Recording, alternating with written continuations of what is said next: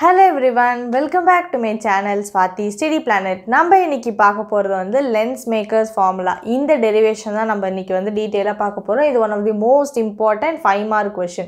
So lens makers formula அத வச்சே தான் நம்ம வந்து அந்த lens equation அதையுமே நம்ம இதே derivation ஓட last stepல தான் வந்து பண்ணுவோம். So அது எல்லாத்தையும் டோட்டலா சேர்த்து நம்ம இந்த வீடியோல வந்து பார்க்கலாம். So இதுக்கு முன்னாடி optics வரைக்கும் நம்ம வந்து refraction through spherical surfaces அது வரைக்கும் கம்ப்ளீட் பண்ணிட்டோம். So நீங்க அதெல்லாம் பார்க்க அப்படினா மறக்காம ஆப்டிக்ஸ் பிளேலிஸ்ட் லிங்க் ஐ கார்ட் லிங்க் கொடுக்கிறேன் டிஸ்கிரிப்ஷன்ல இருக்கும் அதை செக் பண்ணி பார்த்துட்டு இத பாருங்க அப்பதான் உங்களுக்கு வந்து அண்டர்ஸ்டாண்ட் ஆகும் சோ ஃபர்ஸ்ட் நம்ம வந்து லென்ஸ் மேக்கர்ஸ் ஃபார்முலா எதுக்கு யூஸ் பண்றோம் அப்படினா இப்போ நம்ம வந்து ஸ்பெக்ஸ் நிறைய பேர் வந்து யூஸ் பண்றோம்ல அந்த ஸ்பெக்ஸ்க்கான lenses வந்து obviously நம்ம எல்லாருக்கும் தெரிஞ்சிருக்கும் ஸ்பெக்ஸ்ல என்ன இருக்கு lens தான் இருக்கு சோ அந்த lens செய்யிறதுக்கு இந்த lens makers formula வந்து யூஸ்ஃபுல்லா இருக்கும் சோ அதான் வந்து lens makers formula so lens make பண்றதுக்கு இந்த ஒரு particular equation வந்து ஹெல்ப்ஃபுல்லா இருக்கு அந்த டெரிவேஷனுக்கு நம்ம போறதுக்கு முன்னாடி அதோட general things பார்த்தறலாம் first assumptions and diagrams so நீங்க வந்து lens makers formula கேட்டாங்கன்னா இதுல இருந்தே எழுத ஸ்டார்ட் பண்ணனும் சோ assumptions first பாத்தீங்க அப்படினா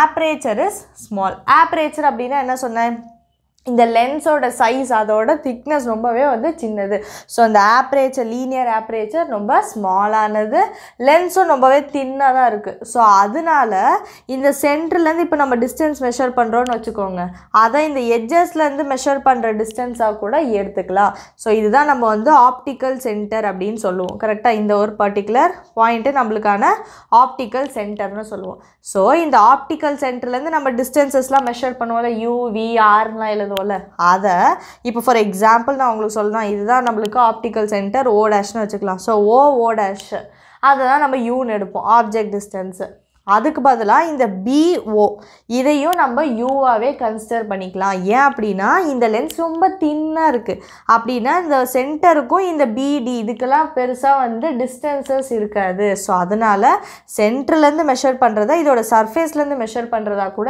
எடுத்துக்கலாம் அப்படிங்கறதா இரண்டாவது பாயிண்ட் थर्ड பாயிண்ட் என்ன அப்படினா ஆப்ஜெக்ட் வந்து பாயிண்ட் ஆப்ஜெக்ட் ஆக்சிஸ் மேலே தான் இருக்கும் ஆப்ஜெக்ட் இமேஜ் எல்லாமே பாயிண்ட் ஆப்ஜெக்ட்ஸ் இது நம்ம ஆல்ரெடி போன டெரிவேஷன்லயே பார்த்தோம் நாலாவது பாயிண்ட் என்னன்னா rays are paraxial so paraxial rays என்ன நம்ம இனிஷியல் வீடியோஸ்ல பார்த்திருப்போம் நம்ம எடுக்கிற rays வந்து principal axis ஓட ரொம்ப சின்ன angle தான் மேக் பண்ணுச்சு அப்படினா அதுதான் paraxial rays ன்னு சொல்லுவோம் இதுதான் நாலு assumptions so இந்த assumptions வச்சு தான் நம்ம இந்த டெரிவேஷனை வந்து போட போறோம் அதுக்கான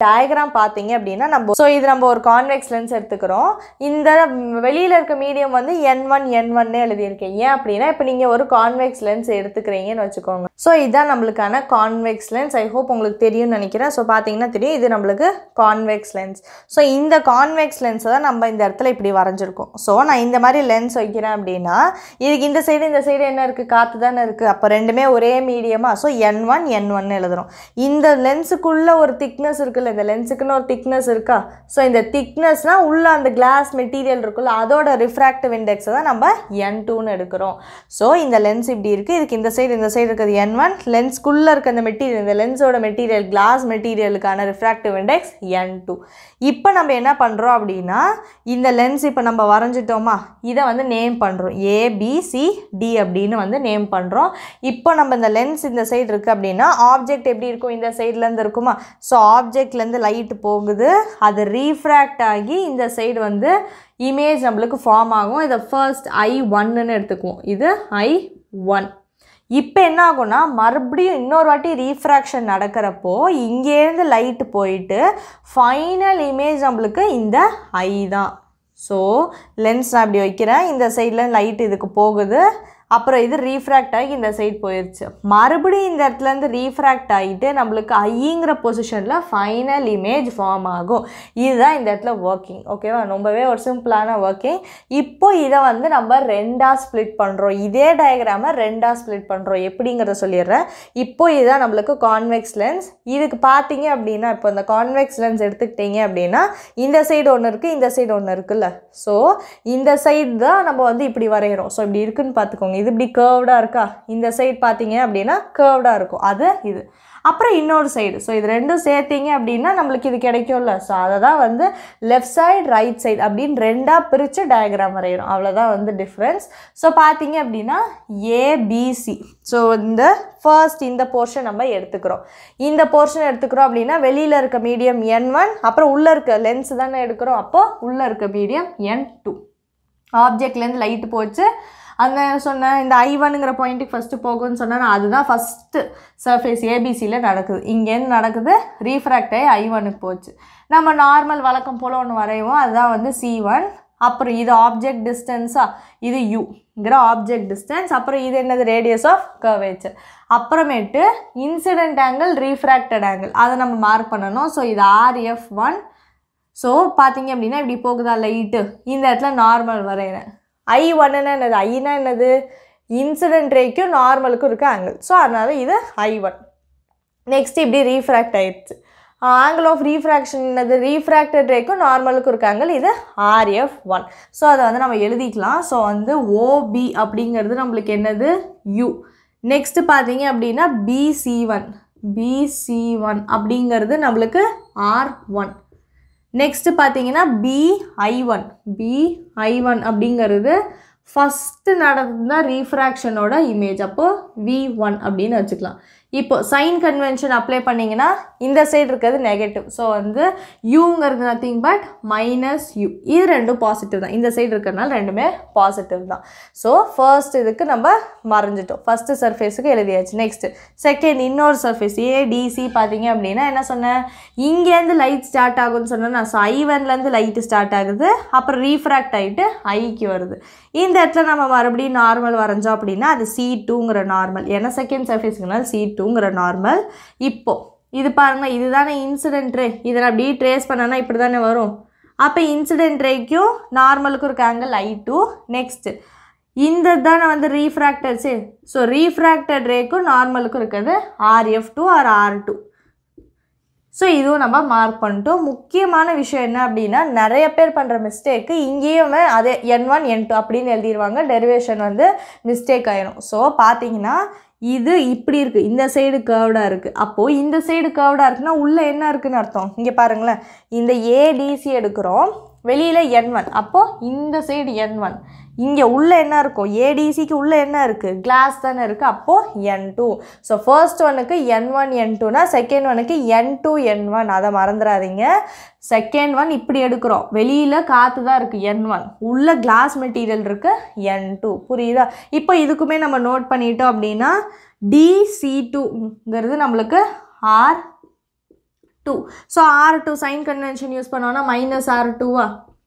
அதுக்கப்புறமேட்டு DI அப்படிங்கிறது ஃபைனலாக ஃபார்ம் பண்ண image. So image distance V. அப்புறமேட்டு இந்த டிஸ்டன்ஸ் இருக்குல்ல DI1, அது வந்து இந்த I1ங்கிறது தானே இந்த இடத்துல நம்மளுக்கு ஆப்ஜெக்ட் ஆக்ட் பண்ணுது. ஆக்சுவல் ஆப்ஜெக்ட் இல்லை, வர்ச்சுவல் ஆப்ஜெக்ட் மாதிரி. ஃபஸ்ட்டு இதுதான் ஆப்ஜெக்ட், இதுதான் ஜென்ரல் ஆப்ஜெக்ட், இதுதான் வந்து ஜென்ரல் இமேஜ். நம்ம ரெண்டாக பிரிச்சுருக்கோம்ல. அப்போ இது ஃபஸ்ட்டு வந்தோட இமேஜ், ஃபர்ஸ்ட் சர்ஃபேஸில் இருந்த இமேஜ் ரெண்டாவது இதுக்கு ஆப்ஜெக்டாக ஆக்ட் பண்ணுது. புரியுதா? இதுக்கான இமேஜ், அந்த இமேஜ் பாயிண்ட் என்ன ஆகுது, அங்கேருந்து தானே லைட் வந்து மறுபடியும் ஸ்டார்ட் ஆகுது. ஸோ அது அடுத்த இதுக்கான ஆப்ஜெக்டாக வந்து ஆக்ட் ஆகுது. ஸோ ஆப்ஜெக்டாக ஆக்ட் ஆகுதுன்னா DI1 நம்ம என்னன்னு எழுதலாம், ஆப்ஜெக்ட்னா U தானே. ஸோ U1 ஆர் U2 அப்படின்னு கூட நம்ம எழுதிக்கலாம். புரியுதா? ஸோ நம்மளுக்கு ஃபர்ஸ்ட் இது U, இது V, இதெல்லாம் ஜென்ரல் ஸ்டாண்டர்ட். இந்த போர்ஷன் ஒரு வர்ச்சுவலான ஆப்ஜெக்டை நம்மளுக்கு ஆட் பண்ணுது, அதனால தான் அதை யூன்னு எழுதுகிறோம். ஸோ இது நீங்கள் வேணால் U2ன்னு கூட எழுதிக்கலாம். இதுதான் வந்து இதுக்கான சைன் கன்வென்ஷன். இப்போ என்னென்ன டேர்ம்ஸ்ன்னு நோட் பண்ணிட்டோம். நம்ம டயக்ராம்ஸ் முடிச்சிட்டோம். நெக்ஸ்ட்டு அந்த டெரிவேஷன் போல், டெரிவேஷன் குவைட் ஈஸியான ஒரு பார்ட். ஸோ இப்போ நம்ம அந்த டெரிவேஷனுக்கு என்ன பண்ண போகிறோம்னா, இதுக்கு முன்னாடி வீடியோவில் ரீஃப்ராக்ஷன் த்ரூ ஸ்பெரிக்கல் சர்ஃபேஸ் அப்படின்னு ஒரு டாபிக் பார்த்துருந்தோம்ல, அதில் நம்மளுக்கு என்ன ஃபார்முலா கிடைச்சிச்சு அப்படின்னா வந்து N2/V minus N1/U is equal to N2 minus N1/R.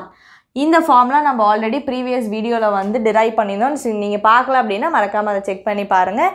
இந்த ஃபார்முலா வச்சு தான் நம்ம இந்த டெரிவேஷனை வந்து ஸ்டார்ட் பண்ண போகிறோம். n2 by v அப்படின்னா ஃபர்ஸ்ட் சர்ஃபேஸ் எடுத்துக்கோங்க. இன் surface ABC n2 by v அதுக்கான v என்னன்னு சொன்னேன் bi1. அப்போ n2 by bi1 minus n1 by u. u என்னது இதுக்கு OB. அப்போ OB is equal to n2 minus n1 by r. r என்னது இந்த இடத்துல r1 இருக்கு. ஸோ வந்து BC1. ஸோ BC1 அது எழுதியாச்சு. நெக்ஸ்ட் இந்த இதுக்கு வருவோம் ADC. இன் சர்ஃபேஸ் ADC. இந்த இடத்துல நம்மளுக்கு என்ன வரும்? இந்த இடத்துல பார்த்தீங்க அப்படின்னா எந்த இடத்துல வந்து ஃபஸ்ட்டு நடக்குது n2 அப்புறம் n1. இது பார்த்தீங்கன்னா n1 n2 நான் ஃபஸ்ட்டே சொன்ன மாதிரி இது n2 n1. அப்போது n1 by vன்னு மாறிடும். புரியுதா? ஏன் அப்படின்னா வந்து நம்மளுக்கு ஃபர்ஸ்ட் ஒன்னோட ஆப்போசிட் கேஸ் இது. So n1 by v. v என்னது di. So n1 by v minus n2 by u. u என்னன்னு போட்டிருக்கோம் நம்ம di1. ஸோ di1ங்கிறது நம்மளுக்கு u. ஸோ வந்து di1 is equal to n2 minus n1 by r. r என்னது dc2. So dc2. இது second ஈக்குவேஷனாக வச்சுக்கோங்க. இதை ஃபர்ஸ்ட்டு ஞாபகம் வச்சுக்கலாம். ஃபார் தின் லென்ஸ் நம்ம ஃபஸ்ட்டே பார்த்தோம்ல அசம்ஷனில் தின் லென்ஸாக இருந்துச்சு அப்படின்னா அந்த டிஸ்டன்ஸை bi1ம் di1ம் சேம். bi1னா என்னது இதுக்கும் இதுக்கும் ஆன டிஸ்டன்ஸ். di1னா இங்கே இருக்க டிஸ்டன்ஸ். ஸோ ஃபர்ஸ்ட் டயக்ராம் பார்த்தீங்க அப்படின்னா நம்ம இப்படி வரைஞ்சிருந்தோம். ஸோ ABCD அப்படின்னு நம்மளுக்கு இருக்கும்ல. ஸோ இந்த பிலேருந்து டிஸ்டன்ஸ் மெஷர் பண்ணாலும் சரி டிலேருந்து டிஸ்டன்ஸ் மெஷர் பண்ணாலும் சேம் தான். ஏன் அப்படின்னா நம்மளுக்கு லென்ஸ் தின்னானது.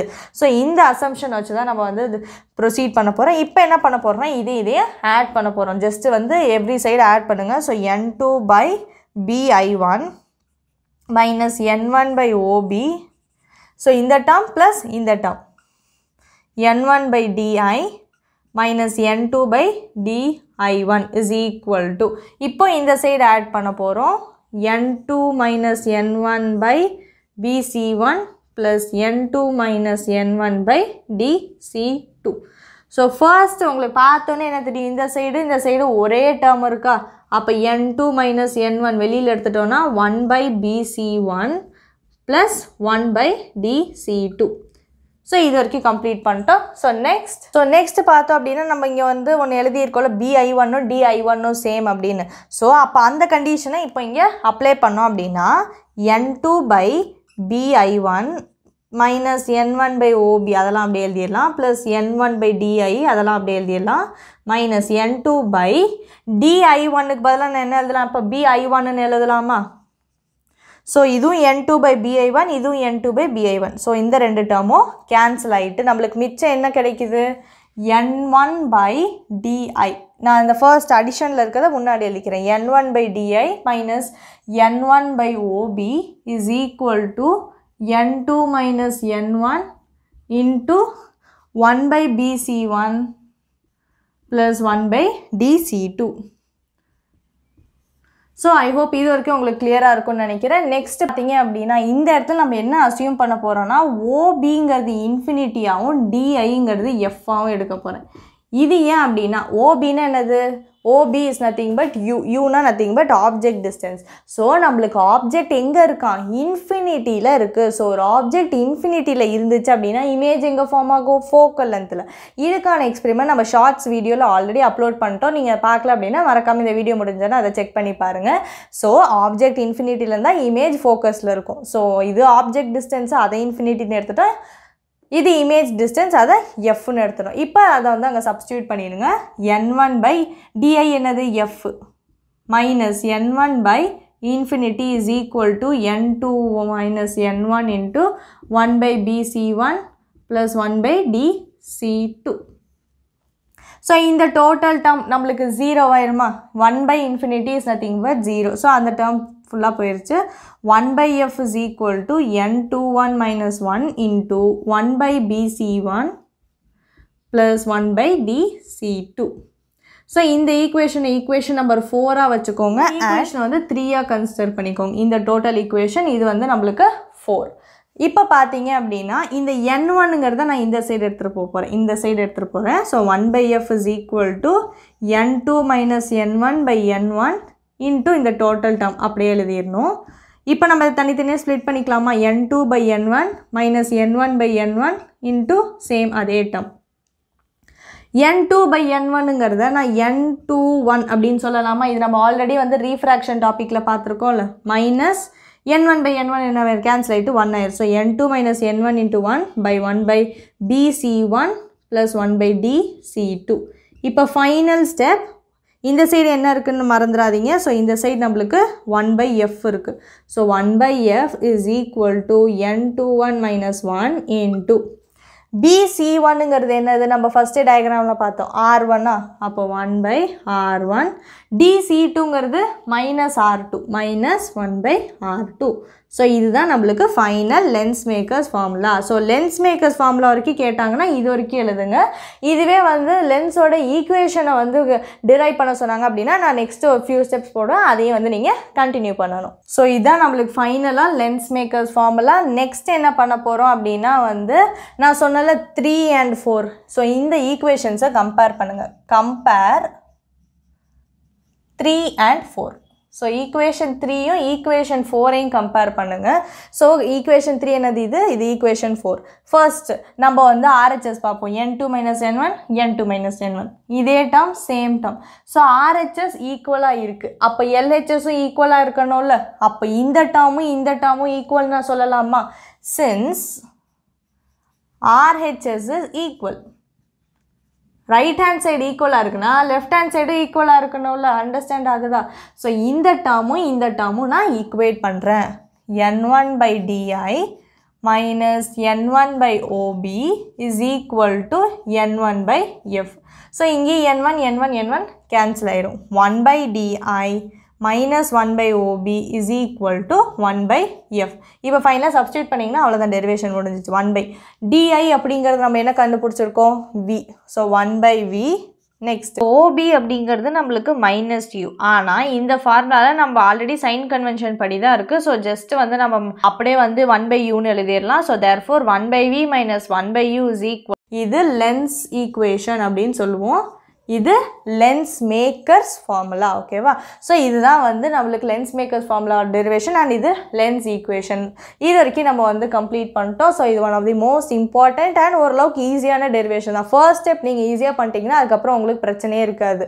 ஸோ இந்த டெரிவேஷன் ஃபுல்லாகவே நான் வந்து சிங்கிளாக வந்து ஒரே ஷார்ட்டில் சொல்லணும் அப்படின்னா first refraction through spherical surface ABC ADC ரெண்டுக்கும் ஃபார்முலா எழுதிடுங்க. ரெண்டையும் ஆட் பண்ணுங்கள். அப்புறம் object infinity image focal length அப்படின்னு சப்ஸ்டியூட் பண்ணுங்க. அதுக்கப்புறமேட்டு லைட்டாக சால்வ் பண்ணிங்க அப்படின்னா உங்களுக்கு லென்ஸ் மேக்கர்ஸ் ஃபார்முலா கிடைச்சிடும். அதுக்கப்புறமேட்டு ஈக்குவேஷன் 3, 4 அப்படிங்கிறது ரெண்டு நேம் பண்ணிடுங்க. அது ரெண்டையும் கம்பேர் பண்ணிங்க. அப்புறமேட்டு அந்த டேர்ம் சப்ஸ்டியூட் பண்ணிங்க அப்படின்னா கிடைக்கிறது லென்ஸ் ஈக்குவேஷன். இதுதான் இந்த டெரிவேஷனோட சம்மரி. ஸோ இந்த வீடியோ உங்களுக்கு பிடிச்சிருந்துச்சு அப்படின்னா ஒரு பெரிய தம்ஸ் அப் கொடுத்துரும். உங்கள் ஃப்ரெண்ட்ஸோடையும் ஷேர் பண்ணுங்கள். அண்ட் நம்ம சேனலில் ஃபிசிக்ஸ் கெமிஸ்ட்ரிக்கு அப்சல்யூட்லி ஃப்ரீயாக நோட்ஸ் ப்ரொவைட் பண்ணியிருக்கோம். ஸோ அதெல்லாம் நீங்கள் பார்க்கல அப்படின்னா 5W+H பிளேலிஸ்ட் லிங்க் வந்து ஐ கார்டில் கொடுக்குறேன் ஆர் டிஸ்கிரிப்ஷன் பாக்ஸில் உங்களுக்கு கம்பல்சரி இருக்கும். அங்கே போய் நீங்கள் அதை கிளிக் பண்ணி செக் பண்ணி பார்க்கலாம். ஸோ நம்ம சேனல் ஸ்வாதி ஸ்டடி பிளானருக்கு நீங்கள் புதுசாக இருக்கீங்க அப்படின்னா மறக்காமல் சப்ஸ்கிரைப் பண்ணிட்டு கூடவே அந்த பெல்ல ஆளுங்க கிளிக் பண்ணுங்கள். நான் வந்து உங்களை நெக்ஸ்ட் இருக்கக்கூடிய வீடியோஸில் பார்க்குறேன். Still then stay tune. By.